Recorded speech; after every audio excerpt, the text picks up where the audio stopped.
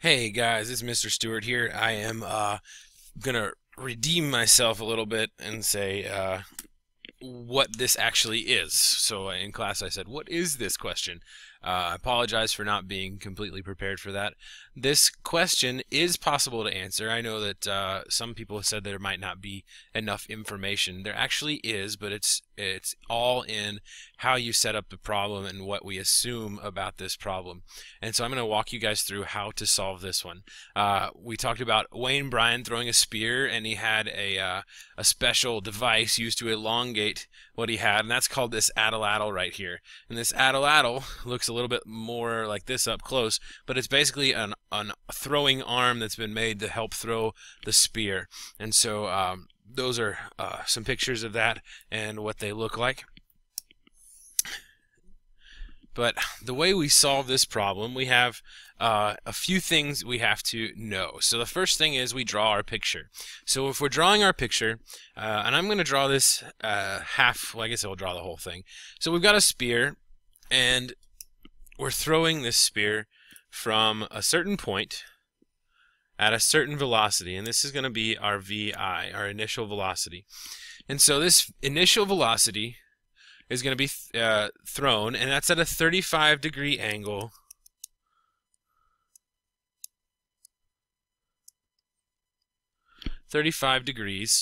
And this vector can be divided into its components.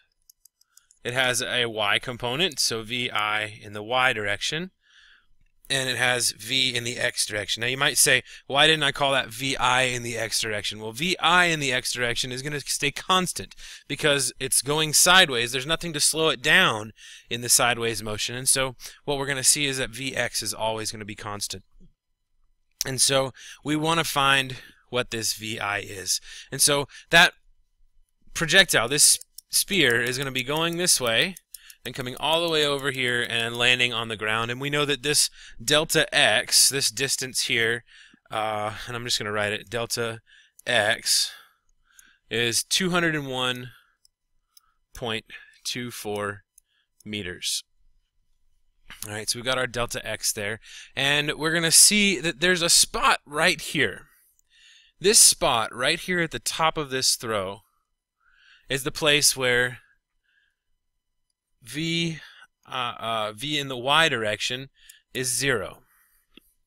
All right, so v in the y direction, this would be the final velocity in the y direction if we're looking at half of this motion.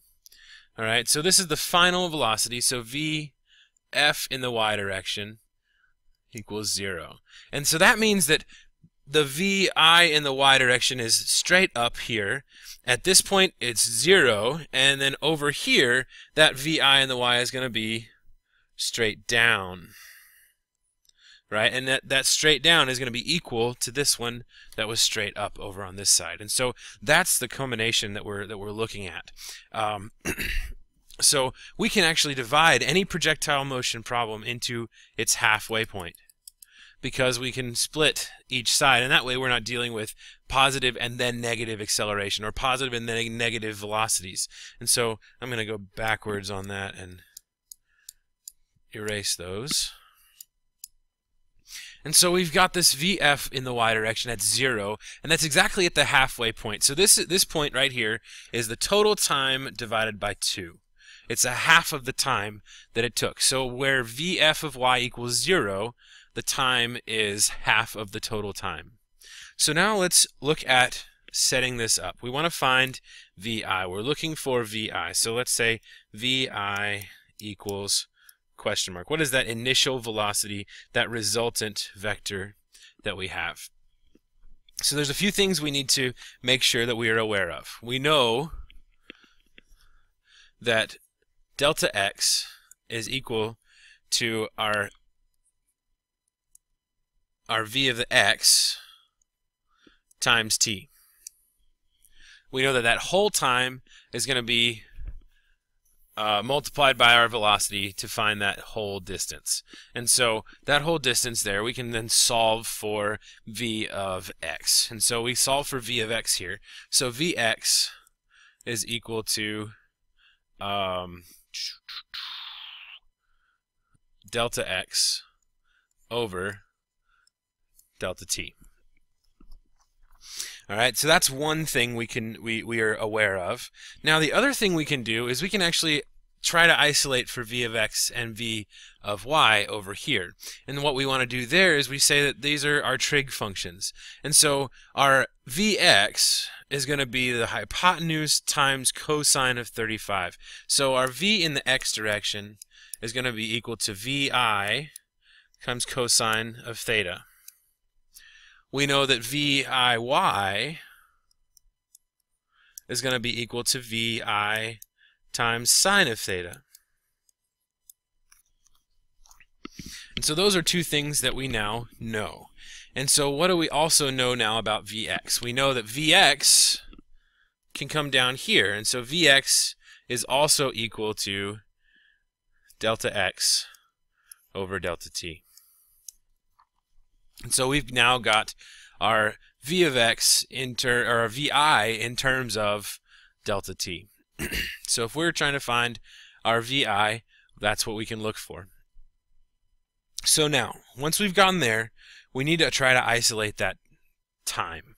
And so what we're going to do is we're going to try to find that time, and by finding the time, and I'm going to switch colors now because now we've got our knowns here. We've got our Vx, we've got our VIY, and we've got our delta x over delta t. So now that we've got those values, we need to solve for that change in Vy. And the reason we're going to find the change in Vy is because the point from here to here, that delta v or delta y, that delta y is actually the amount of time it took to change that height is going to be based on gravity. And so what we can do is we can actually go in here and look at that. And so if we know that our our acceleration or gravity is going to be our change in velocity over our change in time. And so if we know our change in time, remember our change in time from this point to this point was t over 2. So this is going to be,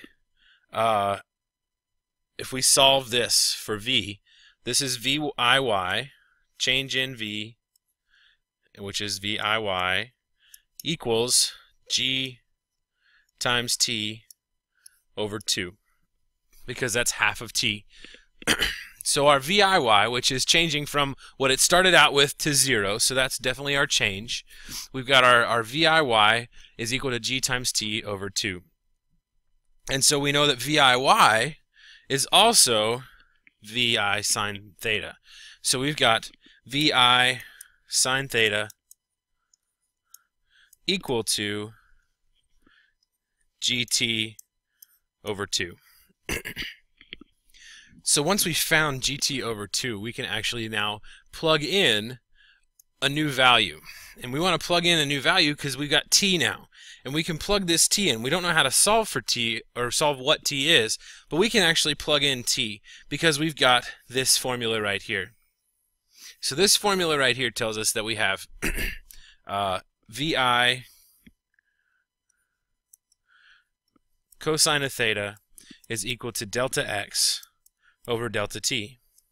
So if we wanted to solve that for delta t, we have to switch these two places. And so we end up with delta t equaling delta x over VI cosine theta. And we can plug that in to our other formula.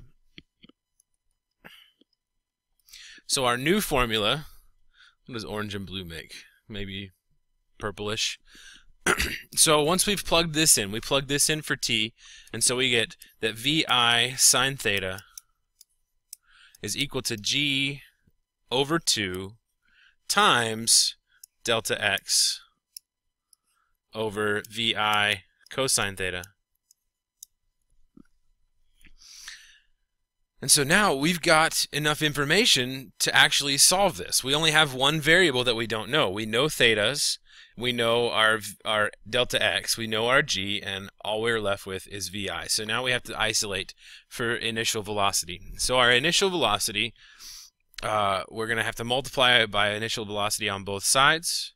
So we're going to end up with vi squared times sine theta is equal to g over 2 times delta x over cosine theta.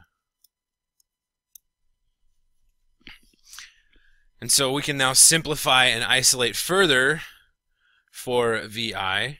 And so we can say that vi squared is equal to g times delta x divided by 2 times the cosine of theta times the sine of theta. And so we could plug this in now. Let's take the square root of both sides and solve. So we can do that. Let's plug our numbers in. I went too far.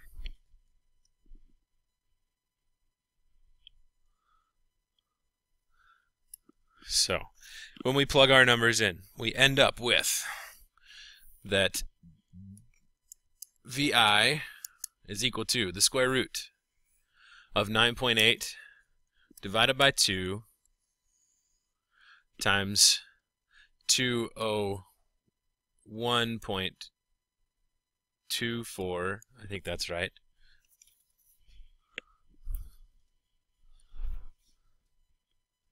Yeah, 201.24 meters. This is meters per second squared. And then we've got 2 times the cosine of 35 times the sine of 35. And if we plug that into our calculator, we end up getting that our answer, the square root of that vi is equal to 45.8 meters per second. And so that is our initial velocity that the spear thrower threw that spear at. So I want to do this another way, and I want to show you something kind of unique. Because if you're in calculus, or you've taken calculus, or you're looking at calculus, there's something we should recognize about this little value right here.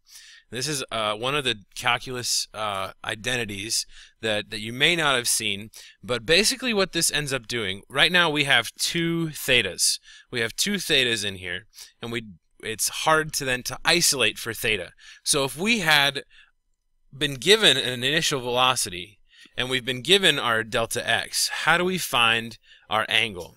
So the way we find our angle is actually this 2 cosine 35 sine 35, this 2 cosine theta sine theta.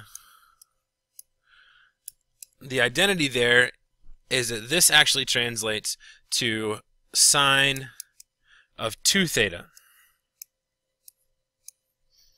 And so with sine of 2 theta, we could use that to actually solve for our we would solve for our angle. And so if you were to plug that in, instead of 2 cosine 35 sine 35, you could just do sine of 2 times 35, which is 70. So sine of 70 would give us, in this denominator, would give us the same answer as we got earlier. So if there's a question that you might have to find the angle, that might come in handy if you had to solve for that angle. I don't think there's any in our homework, but it should be fine. I will also say at the last question on your projectile homework, it says it's a bonus, will probably be on a test. This is the way we answer it, and it will probably not be on a test. So just so you're aware, this is the way you solve that homework, but I do want you to be aware of that. You've been given a distance and you've been given an angle, but you have not been given any other values. And so it's all about rearranging your formulas and adjusting things. So I hope that answers your questions, and I hope that helps. And I'm sorry that your class instruction was a little bit truncated. Enjoy your long weekend.